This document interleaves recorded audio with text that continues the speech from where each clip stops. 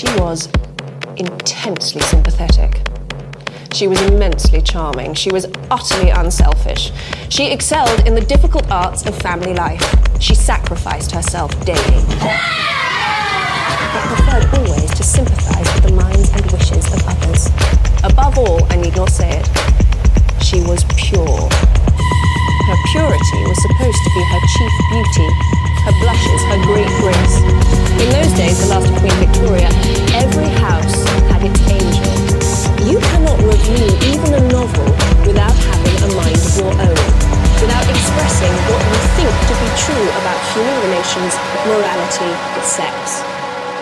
And all these questions, according to the angel in the house, cannot be dealt with freely and openly by women. They must charm, they must conciliate, they must, to put it bluntly, tell lies if they are to succeed.